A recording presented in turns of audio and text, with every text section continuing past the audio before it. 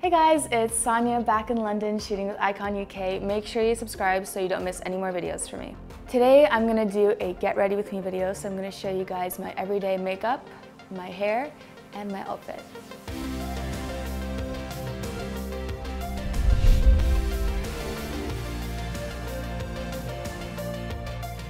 So in the summer I don't technically use foundation because I just don't find the need. The sun shines on your face and you kind of get that nice glow as it is, and my skin is usually nicer in the summer.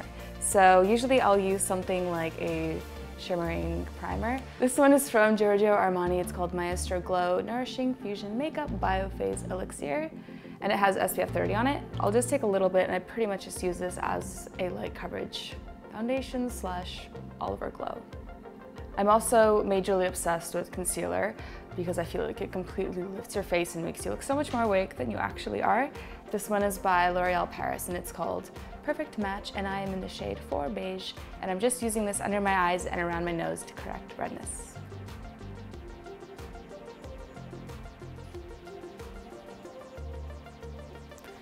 All right, cool. So the next thing I'm doing is probably my favorite thing in the world, which is brows.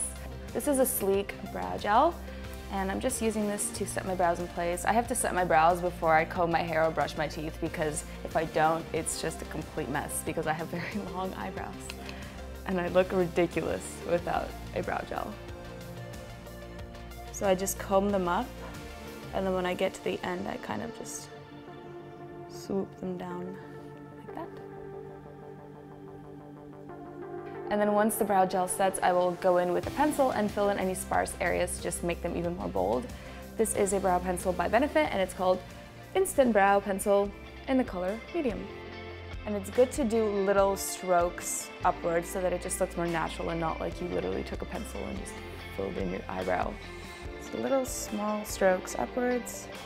And don't go too crazy. It's better to go lighter and keep doing it for 5 minutes than completely mess it up.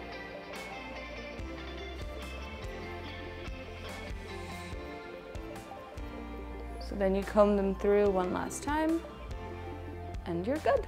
Oh, my favorite, contouring. So this is actually a bronzer that I've had for I think a year now, and I absolutely love it. It's Charlotte Tilbury. I think everybody knows this bronzer by now.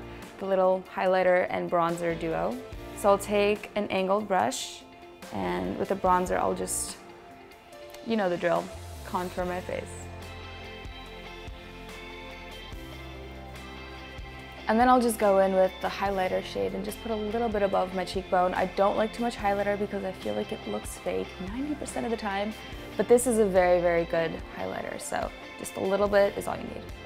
So because I have blue eyes, I feel like the most amazing shade of eyeshadow for me is a red or coral, like orange burned copper kind of color, which I feel is strange and not worn often by people, even though it's so beautiful on the eyes. I'm gonna use this palette by Urban Decay.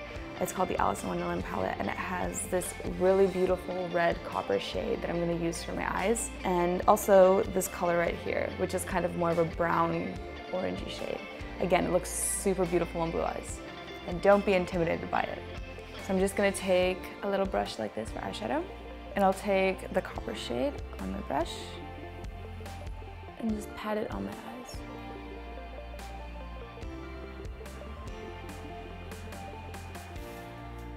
And then I'll take that same red color and I'll put it under my eyelid.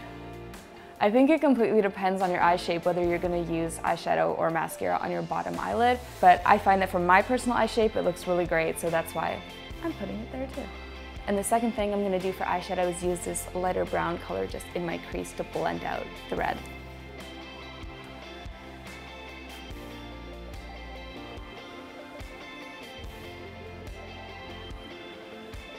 So the next thing I'm gonna do is take a black eyeliner and just line above my lash line. I'm not gonna go on the inner half of my eye because I feel that closes my eyes and makes them look smaller. So I prefer to just do a thin wing right at the end right here. This is a pencil by Clinique, which is called the Skinny Stick. Next, I'm curling my eyelashes and applying mascara. This is the L'Oreal Paris False Lash Sculpt Mascara.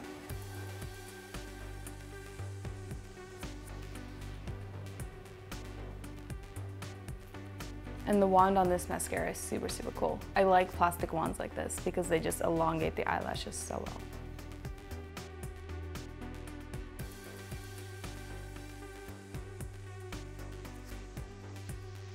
And last but not least, we have lips. This is my absolute favorite lip liner. I am even scared to tell you guys about this because I feel like it's gonna get sold out again.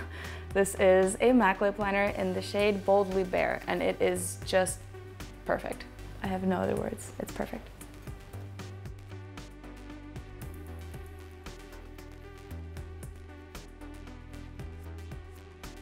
And last but not least, I'm just gonna use a plumping lip gloss because I personally like the effect of plumping lip glosses. I like the feeling of it, and of course I like plump lips. And it's by Soap & Glory.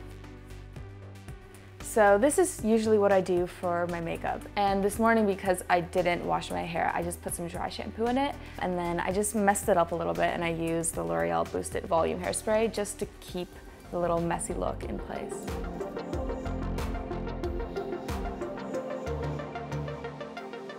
So I guess I didn't really do my hair today because I decided to wear my favorite hat, which is by the designer Lack of Color. It's an Australian brand. It's like a suede hat, and it's my life. I'm wearing my new t-shirt, which I got yesterday from the men's section at River Island.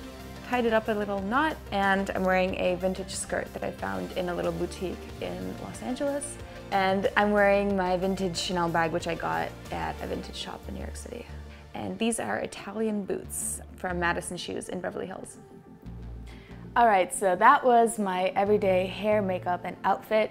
Thank you guys so much for watching. Be sure to subscribe to the Icon channel so you don't miss any more videos from me, and you can also click on the screen to see any more videos that I made. All right guys, well thank you so much for watching, and I'll talk to you soon.